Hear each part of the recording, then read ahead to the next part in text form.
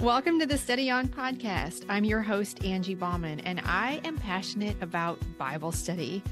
Friend, my journey has not been an easy one. I am a trauma and abuse survivor, and I still walk with a limp. But I also walk in freedom because as I've studied God's Word, He has released me from layers of shame and invited me into a life filled with an abundance of His peace, joy, rest, and hope. I'm transformed because I study the Bible, and my heart's desire is to create offerings that help you get and stay in your Bible so you experience that transformation too. So thank you for spending a few minutes with me. Maybe it's as you enjoy your coffee or with pen and notebook ready, or you're driving to work or walking the dog from wherever you are in your day. Let's dive deep into a verse of scripture together. So we walk steady on. Let's get started. Welcome in, my friend. Today we are continuing a series in which we are unpacking the 16 characteristics of love outlined by the Apostle Paul in 1 Corinthians 13, 4-8. And today we are going to explore that love rejoices with the truth. I published a Bible study on these verses in 1 Corinthians 13, 4-8 in December of 2023, and that Bible study is called Love Never Fails. It was the first study we journeyed through together in Study on University, and the learning was so rich during that study that I decided to bring pieces of it here to the podcast. And with me today is my dear friend, Katie Mason. Katie is back in the house. Katie helped us kick off this series as we dove deep. Is that the way you say that? As we looked really hard at what this love word is all about. If you haven't listened to that, go back and listen to the first episode, because that's just it's a really great way to start off, of course. But Katie's back in the house today. Welcome back, my friend. So glad to have you here. Thanks, Angie. I am super excited to be here. We're going to Go ahead. That's it. We're going to be studying this idea that love rejoices with the truth using my step-by-step Bible study method. And step-by-step is an inductive method that focuses on studying one word in one verse of scripture to find life application. And if you'd like to study along with us today, you will find the links to a study sheet as well as the step-by-step masterclass. If you happen to be new to the method, that masterclass has 2 videos. It takes about 20 minutes total to watch those videos, and all that kind of good stuff is in today's show notes. So Katie and I actually only live about 4 hours apart, and we got to see each other just this past weekend before we're recording this, not before we are dropping this. It'll be a few more weeks before that, but it was Zoom is great, my friend, but I prefer it when we get to be side by side. Absolutely. Not on screen. Not on screen. No, you can't. I love, you have a phrase like wrap my arms around someone's neck. And we got to do a lot of that. And it was just really cool to share space with you and just enjoy some nature and meet other women who were hungry for the Word of God. And that was a blessing. It was just a real joy. It sure was. Yeah. Mm-hmm. Yeah. So, all righty. Well, here we go. 1 Corinthians 13:6 in the NASB says this: does not rejoice in unrighteousness, but rejoices with the truth. And of course, we're talking about love. Love does not rejoice in unrighteousness, but rejoices with the truth. The book of 1 Corinthians was written by the Apostle Paul. He was writing to the church of Corinth around AD 53 to 55. Chapter 13, where this podcast series focuses, has 13 verses. It is a chapter on agape love. Verses 4-8 talk about the description of love, the things that it is, and the things that it is not. So one more time, love does not rejoice in unrighteousness, but rejoices with the truth. Okay, Katie, take us away. Step 1 is to choose our word, and our word for this episode is... It is truth. Excellent. Yes. There are some really cool definitions, and even some that were considered old, which surprised me because they didn't feel old to me, but maybe that means I'm getting old. As a noun, the word true as a noun is a state or quality of being true to someone or something. And the old words were faithfulness or fidelity, which I'm pretty sure there's a bank called Fidelity, which maybe we should all switch to that. That's not an endorsement. That's just they're committed to truth. We can have true facts, a genuine depiction. One of the ones that really stood out to me was genuine reality. Yes. I don't know if you remember, there were those commercials for Walgreens, and it was like Walgreen World, and everything was perfect. Like the sky I was always blue, do and remember those. yeah. And so I remember someone teasing a friend that they lived in their own Walgreen world. And then that became a running joke. And just that idea that we so easily build what we want reality to be. So the fact that truth is genuine reality, I think that's an important distinction, Mm. and to talk about later as we get into like our what I learned in the Yeah. verse. I love that you're bringing that up already because here's what I'm feeling already that love rejoices not in the Walgreens world, but in the genuine reality, which is sometimes a lot less perfect than the Walgreens world, right? Like I'm just like, I'm Yeah. feeling this like invitation to be real with who I am and my story and what I've been through and those things, Mm. because actually that's what love rejoices in is that is what is real about us. Right. Yeah, Yeah. it's an invitation to imperfection, to embrace what needs to be changed hmm by the Holy Spirit in us. It's an invitation to be honest with Yes. ourselves and others about our humanity, but and then the need that we have for our Lord's grace and mercy. And it's an invitation to recognize where we've come from, like you said, and where we are. And it gives us hope for where we might go. Yeah, that's why I liked that one so much. Isn't there such a Yeah. power when I always appreciate so much when my kids, something didn't go right or they didn't do something they were supposed to do. And they just right away are like, I forgot, or I just Mm, got busy, or I didn't have this conversation because I got nervous and I know I was supposed to do this and I didn't do it. And I'm like, oh my gosh, I can totally work with this, right? This is not yeah. that I'm like, thank you. Thank you for just telling me what the obstacle was and why they didn't get done or whatever, because Hmm. that gives us an opportunity to grow. And as I can do that with my children, isn't that, I just feel that from my Heavenly Father, just being like, let's just talk about what the obstacle was, right? Let's just talk about what Yeah. happened out there so that we can confront that, deal with it, and Yes. you can grow. Yes, absolutely. So Right. good, No, so it's fast today. We're just on the right. definition. Yeah. You're welcome, people. It's Yep. going to be all kinds of bonus truths we've got going on. Carry on, my Um, friend. okay. Um, and then this hit my editor heart, and then my husband is an accountant slash artist in his mind, and so accuracy is super important to him. Assert as true, make exact or correct for inaccuracy.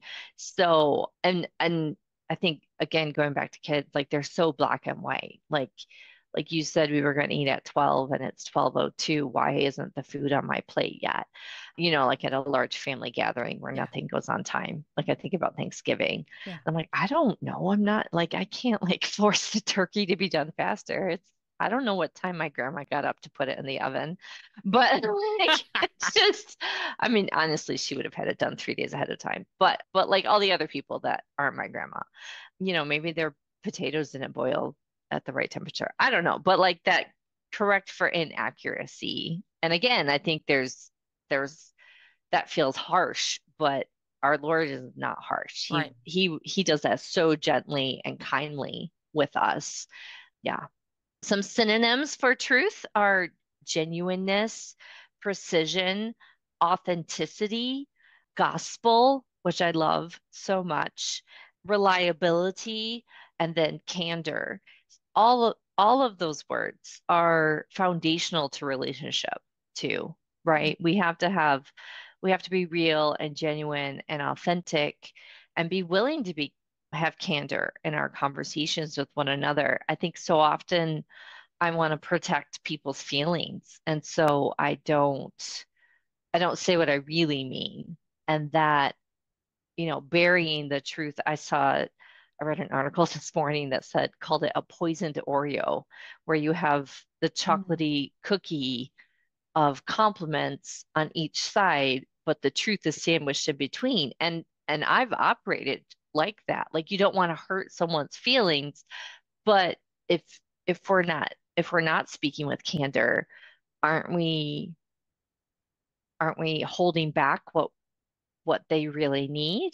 It's Jesus, and he told us to speak truth with love, right? I'm not talking about your spiritual gift of harassment of someone. I'm talking about we can approach our brothers and sisters in Christ with candor, but in a loving way. And again, it goes back to relationship and time.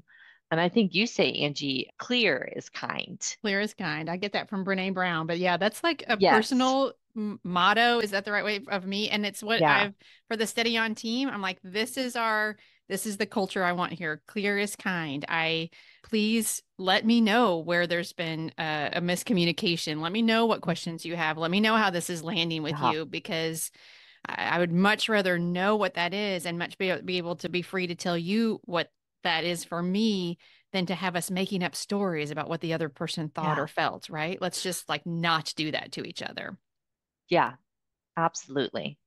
And then antonyms, falsity, flaw, a half truth, mistake, a universal lie. There's so many things that we believe as a culture that we kind of accept as these quote unquote truths, but they're not. I mean, we could just look out onto our main street and see them. We could see, the magazine covers that tell you you got to look a certain way. You could look at movies that tell you there's no hope in the world, everything. We're in this post hopeful society, and just because a lot of people believe it doesn't make it truth. Ooh, Falseness. that's really Oh, good. Just yeah. because a lot of people believe it doesn't make it truth. Katie, that's really good. Yeah. Yeah. And then again, this goes back to that poisoned Oreo insincerity, inaccuracy, and like flaw. Like I think we see truth as this very black and white thing. There's, but I think it's more than just black and white. It's about accuracy. Like if if we talk about love, my human experience can see love as very flawed, but that's a lie. That's Mm. not truth. That's the enemy telling me Right. that my experience is the only way to see love, but that's not how Jesus Yeah. loves us. His love is perfect. So that's our word, and that's some of what That is uh great. That's a is great, about great truth. foundation. I think about you were talking about how love being flawed, and I think more and more as I'm going through this study for about the third or fourth time now, that I think about these instructions almost like rules of the road, because Mm. actually, like if we all knew and obeyed the rules of the road all the time, if we did that perfectly, there would be no Yes. accidents, right? That we there Wow. because it's Yeah. created this way. So like these are the rules of the road for love, if you will. And if we all Mm. did this all the time, there wouldn't be hurt feelings. There wouldn't be some Mm. of the things we're talking about, right? And so you were talking about that like it's not love that's flawed. People are flawed because we haven't followed the rules of the road. And obviously, as I just extend that metaphor, I understand that this is a bigger thing than, but at the same time, this is how we avoid following these rules of the road for love, if you will, is how we avoid crashing into each other emotionally, right? And so Yeah. we are flawed, but love, when it is pure, is not Mm. flawed. Right. Yeah. Mhm. Yeah. Yeah. So good. So good. So Absolutely. good. All right. Step Hmm. 2 is called investigate. We divide that up into 4 parts. Part 1 is to compare this word in other translations. I didn't find very many things. I found a few. The easy translation says right and true. The RSV says right. And then the WE, I found that it said that love, well, here's the whole thing. It says love is not glad when people do wrong things.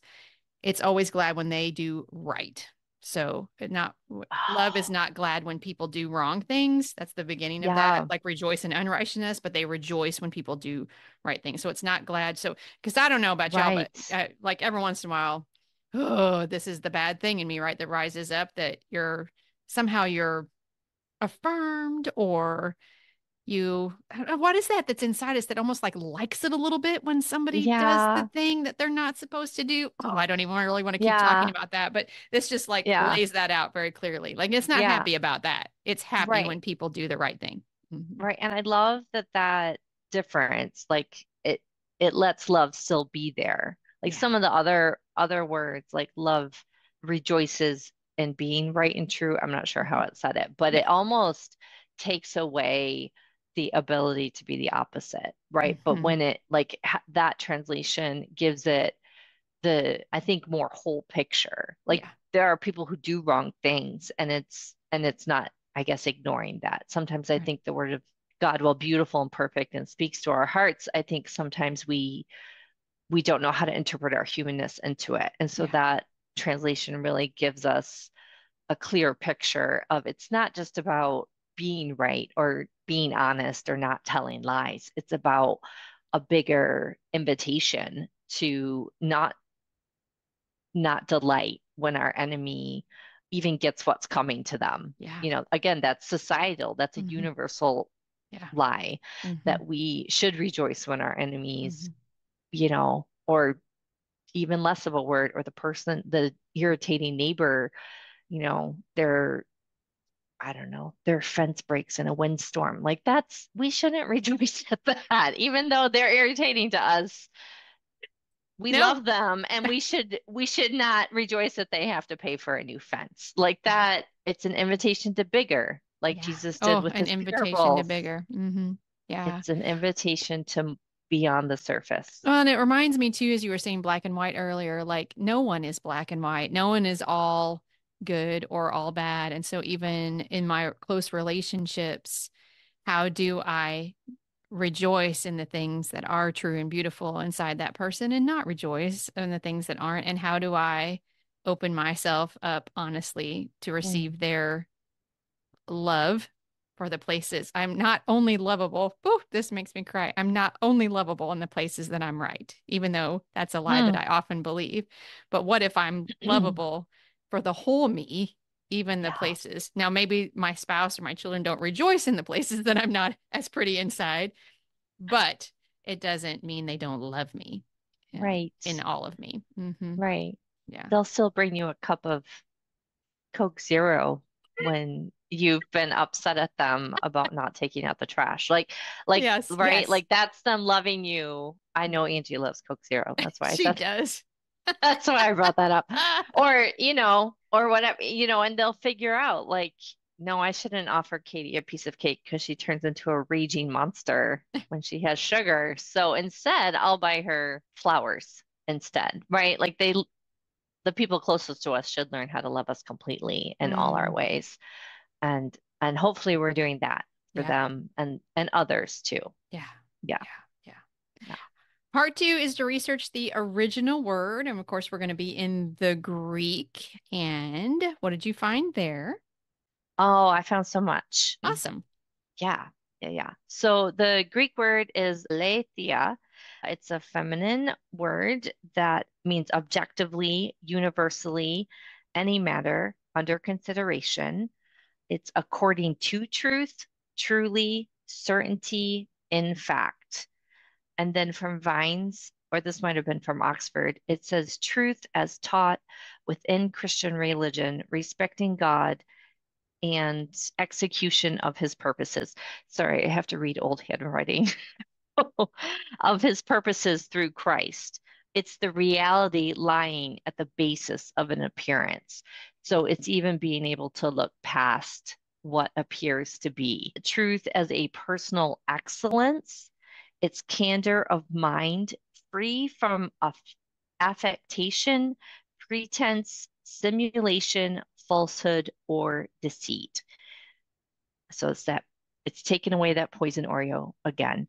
And the word, this is from actually the study on university group meeting. Someone shared the word of God shows us who we really are. That was in response to the reality that's lying at the Hmm. basis of an appearance. You could Hmm. even say of our appearance. Hmm. It goes so far beyond what we want the world to see, or even what we are able to see of ourselves.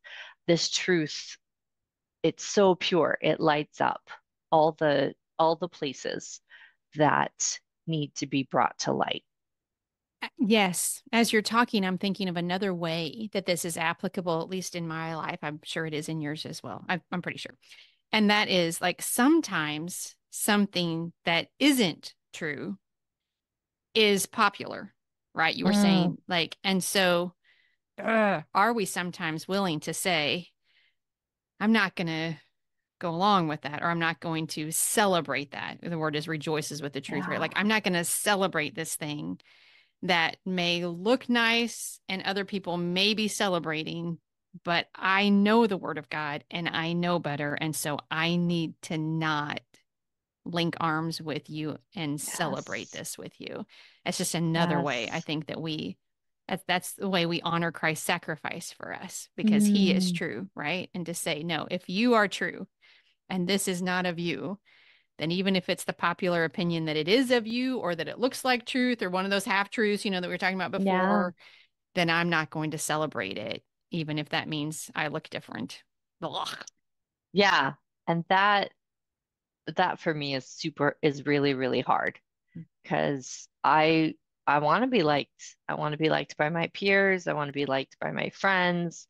I want to be liked by my family. And it's hard to hold that line, or more often, it's hard to let go of what maybe I have celebrated or even endorsed Yes. by participating. And then the Lord's sweet, sweet conviction comes over. Yeah. And I was like, I want to convince him he doesn't mean it. Right. Because Because it's not all good or bad. So there's a reason right, that, right. right. Yeah. Or rationalized, or Yeah. I'm the kid that's like, here's all the reasons why I should be able to participate in this, even though I Yeah. think at the core I know it's hmm not. Yeah. Well, and at its worst, that's one of the reasons that things like church abuse or organizational Mhm. abuse continues Yes. because it's not, people are unwilling to bring something down, if you will, Mm, by exposing something or speaking something that is true,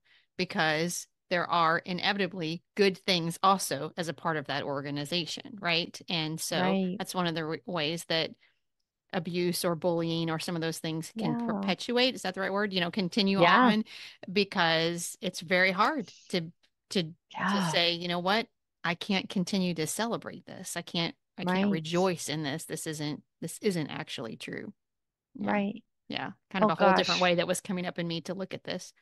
Yeah. And how often does then the fear of God's good work that was done in that place, the fear that the world will forget what the Lord has Right. done, override the Lord calling us to bring to light That's right. those things that are important to Him, Yeah. because we believe somehow, consciously or not, Right.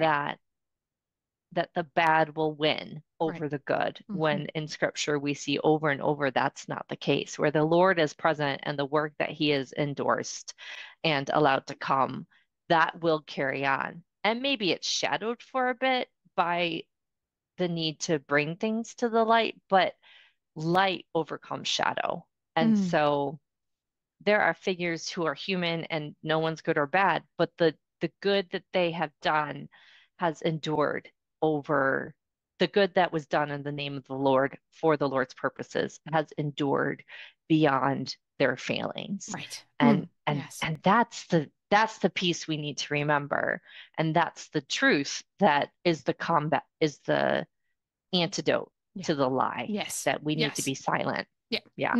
Yeah. Yeah. That's Yes. good, Katie. So good. So part three is to read a little bit of commentary, just a couple of things that I found. In the Enduring Word, it says, love can always stand with and on truth because love is pure and good like truth.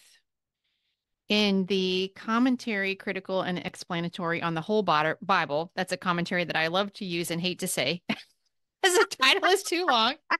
He needs like a funky acronym or something I like put that. CC and E in my notes, but I will tell you what it is. And friend, always all the links to the resources that we use can be found in the show notes. But the CC and E says the truth is the gospel truth, capital G, the inseparable ally of love. Isn't that interesting? The truth is the Mm, gospel truth. So ultimately, if we are questioning, this is what's comforting to me. If we are questioning what's true, what is true in the gospel, right? What is true Mm, about Christ? What is true? What are God's promises? That's ultimately true. And yeah. how does whatever we're looking at, examining, not line up with the truth that is the gospel truth? Yeah. Richard L. Pratt says they rejoice when their loved ones try to live according to the truth of the gospel. Isn't that important? Like sometimes Yes. I know I can do a better job of calling out the good things I see in my children when I see them living Mm, in a certain way. Like I can say, wait a second, pause right here. I did this just recently with Josh on the golf course, and I'm going to brag on my kid for a second, but of course my children are not perfect and I would not say that, and I'm not a perfect parent. But recently at a golf match, Josh thought that he was hitting his ball, and instead mm, he had found someone else's ball, like a one that someone had left there, like it wasn't one of the players, that he was playing with. He was in a match and he hit that ball instead. Well, then when he went to it the next time, he realized that he had hit the wrong ball. And mm. it was a penalty stroke. He had to go back to where his ball, he had to find his original ball or drop another one, and it was a penalty stroke and all of this. And Matt and I commented later that I don't think anyone would have known if he'd have continued to play Mm. that ball. But Yeah. he said he noticed, he's like, this is not my ball. I've hit the wrong ball, which caused a delay in the match. They had to call the coaches. They had to, like everybody had to kind of talk about it. It was a little bit of a big deal. It was kind of embarrassing. He's only a freshman. There was a lot of reason to just keep your mouth shut. And I told him later, Yeah. I said, Josh, I am so you did a good job today in your match. And I'm so proud of you about that. But let me tell you what my mama's heart saw today. I saw a young man who, displayed integrity, who was willing to say, I made a mistake and we have to take a minute and fix it. I'm not just going to move forward adding to the mistake. Yeah. And that was kind of like a big thing in our house. And I did get to talk to him like that. But there are other things that I missed the opportunity to say, I see that in you and I celebrate it, right? I see that in you and I Yeah. celebrate it. And this is reminding me that I can sort of up my game. It's not a game, but up my game, if you Yeah. will, to encourage my children in that.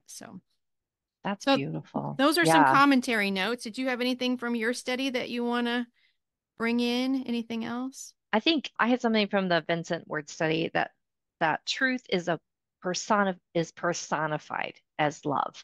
Like it's yes, it's an attribute of love, but that's because that's a way love is shown. Hmm. And again, that even takes clear as kind to a whole new level. Like we need to be true because we're loving one another. And then this goes back, Barnes, we were talking about, it's not just liking what is good or what is true. It's rejoicing Yeah, in what is true and not rejoicing in a vice, which is an old-fashioned word for a sin behavior or right. habit or something that is not praiseworthy or Yeah, lovely in others, not just for ourselves, but in others too. right. Hmm. Yeah. Because we forget this so much, I think, or just Mm, don't want to look at it. We have such power and influence over other people's behavior as they do of ours, right? I mean, mhm, why are we worried about peer pressure with our children or whatever? Because mm, we don't outgrow it. mm-mm, I mean, if other people are like, yes, it's fine for you to do it, doesn't it feel more fine for us to do it? mhm. And if we want more like room for ourselves to do it or something, isn't it the easiest thing to be like, yes, you should do it too, or whatever. And so we have a lot of ability to influence when we know what's right and what's wrong, what's true and Yes. what's untrue, to be able to one, live that way in our example, but also on occasion, not as often, but on occasion with our words to be able to say, I don't Yeah. celebrate that sinful, demonstration, Yeah. and I do this righteous one. Right. Yeah. Yeah. There's this kind of obsession with living morally gray because Mm, because there's such an aversion to being called out in society, in the church, in the world. I don't think it's either or. I think it's very much present in both places, which makes me so sad. But not that, again, not that I'm like, I don't have a list of rules I follow. It's just the mercy and love of Jesus that guides us. But there's a I'm just gonna call it out. I don't even want to because that's how aversive I am. I don't want you to get bad negative comments. Like don't ever I'll have that put lady Katie's back. email in the show notes, and you. This is my version. I want people to like me. But it's so common to share streaming passwords. I'm just going to say Mm-hmm. it. And Mm. we were convicted of how wrong that is. My husband and I, a couple of years ago, we are creatives. I write, my husband is a sculptor, and a lot of our work is online.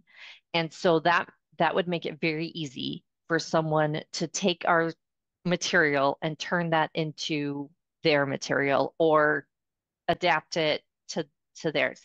And so while there's an idea that these big corporations, it doesn't matter. Right. It doesn't matter if I share my Netflix password with my neighbor this is a little closer to gray than but like our son is in college, and so it's okay for us to just use the Hulu student rate that he gets, or not even pay for that, or his girlfriend's Disney, or like my parents' Disney Plus account. And it bothers companies because that's one of the ways they make money. But smaller than that, it bothers the employees because if a company loses money, then they won't be able to pay employees. Yeah. And then that trickles down. And in the same way that it would more directly cost Tom or I if someone took our work and made it their own, that's how then it affects these bigger companies. So we were convicted to not do that anymore. And so we now pay our son to use his Hulu account, and we've deactivated the passwords for any share. Like if my parents come and they log in and they're with us and want to watch something, they enter the password and then we remove it when we're done. But and it just makes me, and I got really upset at somebody one time because they were arguing that it was okay to do that. And I shared my piece and they didn't agree with me, and that's okay. That's okay. The Lord hadn't spoken to them. And this isn't a holier than thou thing. This is just a conviction we have Yeah. that it's not enough to just do right. We're also called to be above reproach Mm. in other places in the word. And there's other areas, and that's a hard thing for me too. Like the Lord guides us, and he's the one that tells us where we need to focus and what we need to correct. And it's not my job to come into someone's house and say, you need to log out of every shared account you have. I don't, that's not my role, except I'm taking an opportunity here to just challenge people to think about it. It's, you know what? It's a very acceptable, not true thing to do. Yeah. Yeah. Mm-hmm. Yeah. And that's my like, let's get closer to truth and Yeah. love and not live in the moral gray. We're not called there. We're called to righteousness. Yeah. And so, Yeah. Let's not live in the moral gray. I love that. You're mhm. just dropping a lot of good quotes. Yes, I love it. Thank you, So, Lord. Thank you, ah, Lord. so part 4 of the investigate step is to try to rewrite the verse in our own words. And I'm going to read again where we are, just the part that we are focusing on today. Love rejoices with the truth. So, Katie, how did you rewrite that? Yes. I said, but love joins in celebration over the virtues our brothers and sisters express in tangible ways. Mm, good. That's good. That's good. All right. Step 3 is define characteristics of God. And of course, I wrote true. I thought, that's Mm, just like that God is true, that he always points me to what is absolutely real and right and accurate. Like yeah, he's not gray. He's not mean, but he's also like not right. confused, not give me a minute. I'll get back to you. I have to Right. think about it. Let's weigh the consequences. There's none of that with No. God. Like Right. he just knows. And then I also put sincere, and for that, for me, it's the ways that he declares he thinks of me, created me, all of that can be believed as his truth in my life, and his truth Mm, trumps all other truths. And that's one yeah. that stood out to me, right? Ultimately, when I'm confused about what's right or wrong, it's because I'm entertaining or I'm confused by the half truths of the Mm, enemy. Because when I'm able to clear out that mind clutter, transform my mind, hold my thoughts captive, those things that scripture tells us that we yes. can do, then actually I may not want to do the thing that is true or right. That may not be the easy thing to do, but it's not hard to figure out what that is Right. either. And I'm Yeah. so appreciative of that from him. Yeah, Yeah. it's not a confusing thing. Mm, Yeah. yeah. That's awesome. Yeah. I had Cornerstone, which is it's actually from the discussion on Tuesday from the city on university when we did this together. Someone had said Cornerstone, it's foundational. Yes. And then that led me to that song, Christ is my firm foundation, the rock upon which I I stand. And stand. like I'm gonna like build my life on you Yes. because then it's unshakable, That's right. right? It's that parable, the foolish man builds his house on the All other sand, ground is sinking sand. and Yes. right, the wise Yeah. man built his house on the Hmm. rock. And let's build on the rock, the Yes. cornerstone that Yes. is our true Lord. Yeah. Good. Good. Good. Yeah. Step four is to identify the lie of the enemy. We just talk about what makes this hard to do. What is the half truth that the enemy is throwing at us? What stands out to you, Katie? Oh gosh. The first one that jumped right in my head because I did it for a lot of years is if I can do what is right, if I can follow the list of rules that I've determined is what the Lord says is right, then I could be worthy of salvation on my own. If I can Mm, just be good enough, if I can just be right enough, if I can wash myself in the ritual waters of purity enough, I can be saved mm, instead of surrendering to the grace and love of the blood of Jesus that makes me clean and true. So that was the first one that I did. good. I say a lot that I'm a reformed Pharisee. Mm, I spent a lot of years running. I was in church because I knew the rules of church. And as long as I had those rules, God made sense. But when later in my life, I didn't have the structure, the rules no longer were holding up the structure of my life. I had to relearn. I had to learn what God's love for me meant, not just the rules that I knew. I had to learn what love was and how mm, the Lord loved me. And then that's when I learned about his cornerstone, and that then is unshakable. right. Um, any framework I try to build or we try to build in our own power will it will eventually be demolished. And no matter how long it's been there or how early we started to build that, it's only when we allow the Lord to dismantle our own human-made structures that he then can rebuild something that will be everlasting. Yeah. The word deconstruction is such a buzzword in Mm, Christianity right now. And yet I feel like for most of us, if we grew up in church, there is some kind of, not because we were taught wrong always, that sometimes it's really bad and everything has to come down and we have, but yeah. there is some deconstruction of what we understood in our younger years or what we misunderstood or what we were mistaught in our younger years so that God can build a unique understanding of who he is in our hearts. And I think that's such a normal process.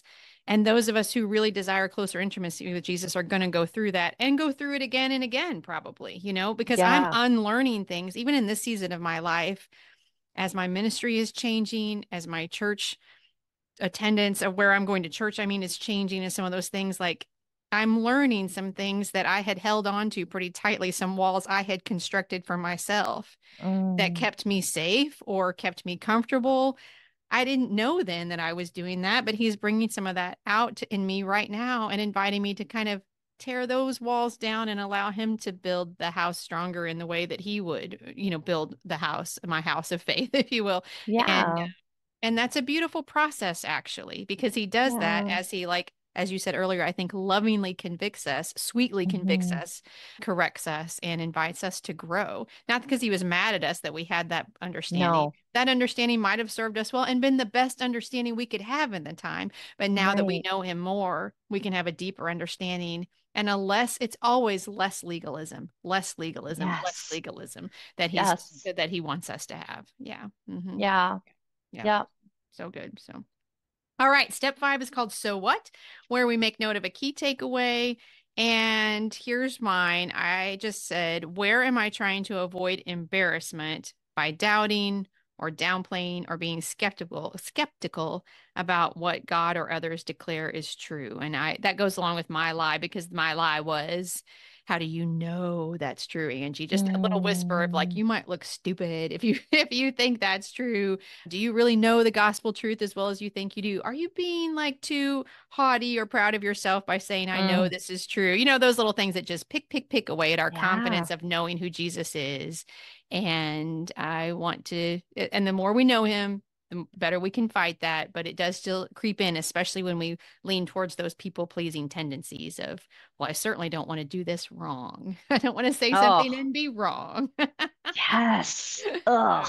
Yeah. So, Yeah. how about you? A takeaway? I I wrote down I can't be true on my own. I Mm-hmm. I don't know if it was the Bible or a pastor that said this, but lies, well, it says this in the Bible about Satan. Lies are his native tongue. Yes, right. And we as fallen people, like that's the language we know, Yeah. right? Our earliest conviction is to protect ourselves and serve ourselves. And so that, when unchecked, leads to disastrous things. And so even lying to those we love, right? Yeah. I think about like addiction and just the lengths people will go to for their fix of whatever their addiction is. And so I cannot be true Mm. in my own power because I will go the route of self-service.